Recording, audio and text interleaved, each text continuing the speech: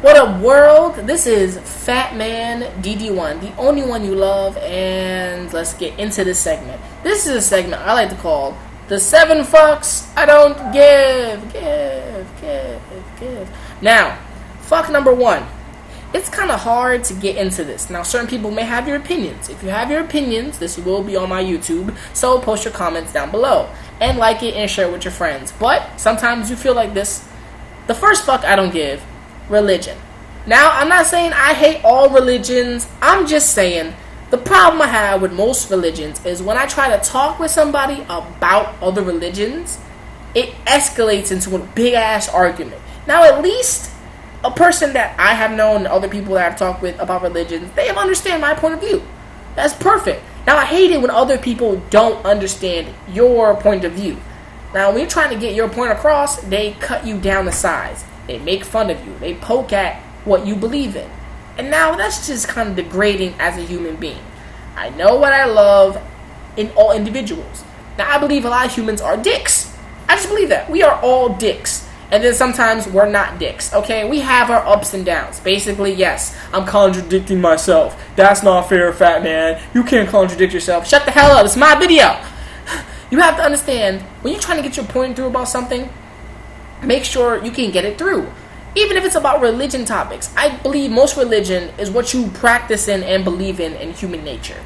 If you believe in the world and the essence of something big out there, fine, practice it.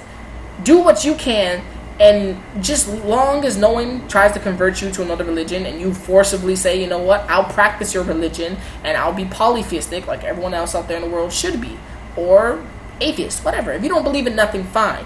But at least let me get my point through. I fucking hate that when someone tries to cut me down and I can't get a point through. I have valid points about religion and what they all stand for, but then again, I can't get my shit across. Who the hell are you to tell me that my word doesn't mean nothing?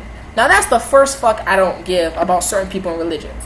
Next time, people out there, let me get my point across. Stop being so closed-minded.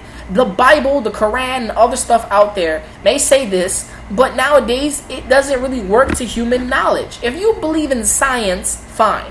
If you believe in science and religion, okay. That's even wonderful. That means you're finally giving into something that's understandable. Something bigger out there than yourself.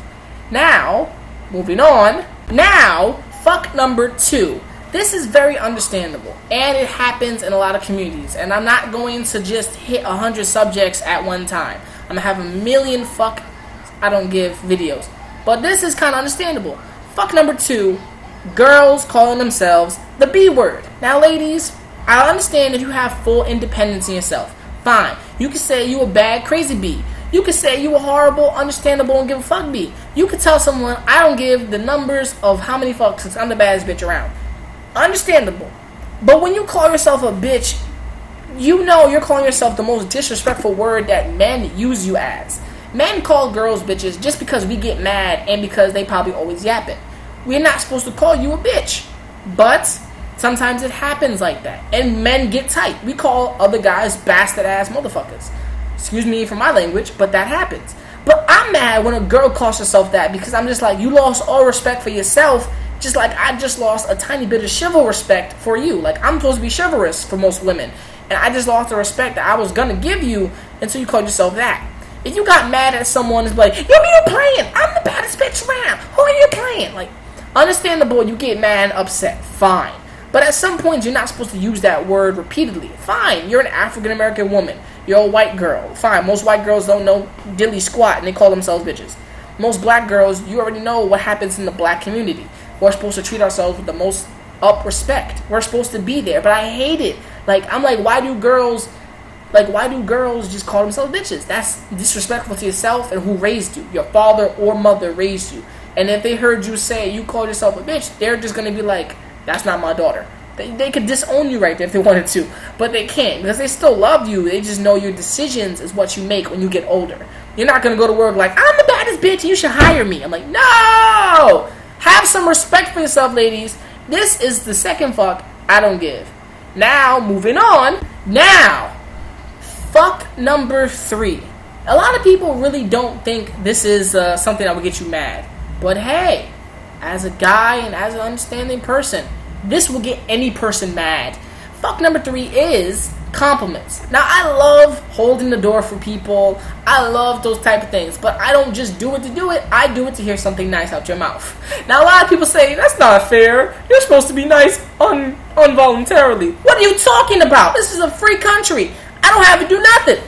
But I do have to work. But this ain't getting me money. So I'm just going to rant about it. Fuck number 3 is basically, how come people don't give you compliments anymore like that? Like, if I hold the door open, I hold the door open for people, I at least get compliments. I hold the door open for people, I don't get nothing but like, move out my way. Excuse me. Now, I don't give a fuck when a person is trying to be rude on purpose. That just gives me all right to cut you down to size like anybody else, like a woodchuck tree. Like, how much wood can the woodchuck chuck if the woodchuck chuck wood? But, on the other hand, if I give you a compliment, I'm supposed to hear thank you, oh, you're so nice, and something like that. People love being complimented, and that's giving you a lot of respect. Now, I'm not supposed to disrespect you and call you a non-hardworking jackass. That makes me feel undisrespectful, and no one wants to be undisrespectful. But compliments are the best way to start the ground basis of some type of friendship. Make sure you give a person a compliment. Moving on, number 4. Number 4 is basically understandable. Now, a lot of guys do this, and it goes back to the same thing like girls. Sagging. Now, don't get me wrong. Sagging is pretty disgusting. To be honestly, if it's hot outside, my dude, pull your pants up. It makes you look degrading as a human. When your mother ever had to come outside and tell you how to fix your clothes, there are some type of problems deep down with there.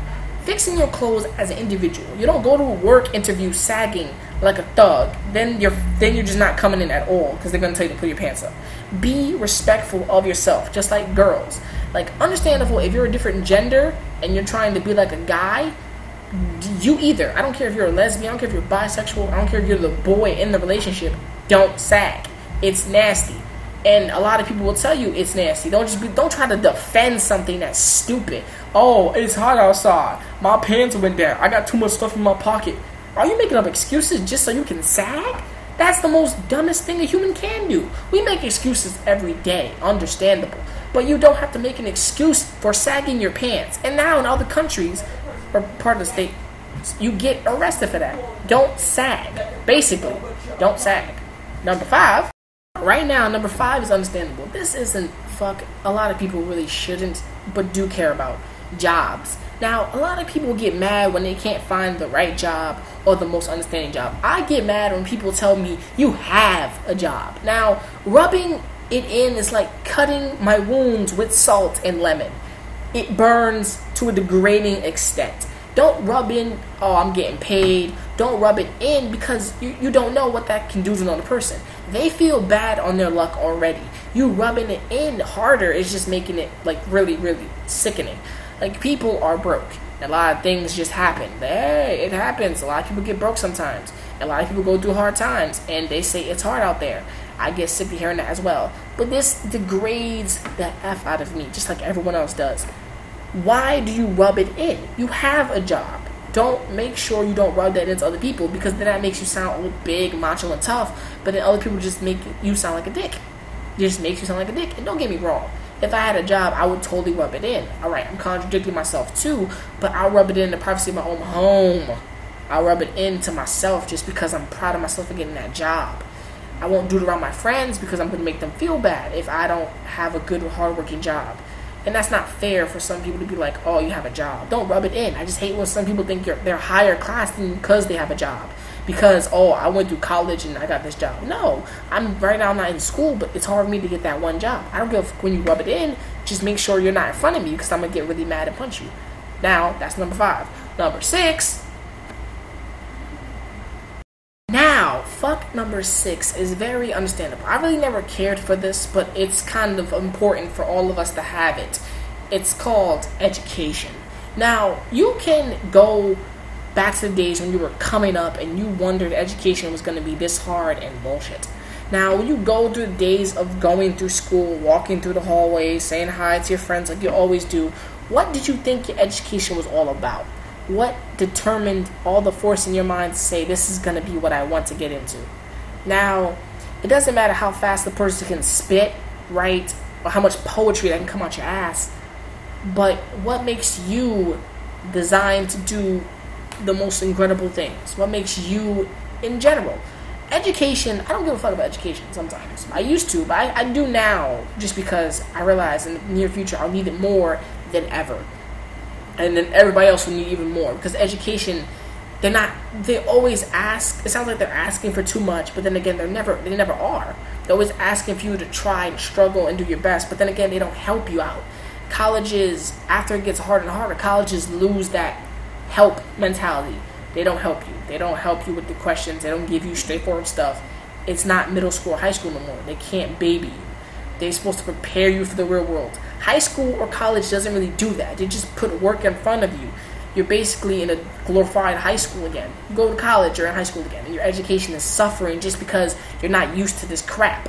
Now, I don't like education because at one point they don't help you with nothing. And then they say, oh, we do. No, you don't. You basically never helped nobody. Most education people got, they just learned from the streets and then gone to school and done it. But most teachers that teach are just crappy. Learn from picking your teachers. Make sure they're not someone disgusting as a pervert, and make sure your teachers know what they're talking about. Because if you don't, your education is going to suffer. Care for it. And then again, I don't like when people don't care for it, so fuck them. Number 7 is basically understandable. Fat man. Alright, this is something that a lot of people will and eventually already know. Now, what makes a person? They have to know their shit. Now, this isn't really towards other people, but this is kind of is. Is not is, will be, maybe not. You'll find out soon. Fuck number 7. This is my final fuck. I will have more. I don't give a fucks about certain shit. I don't give a fuck when people don't know the world. The world is big and vast. It's not just your street corner to your light, to your subway, to down the block.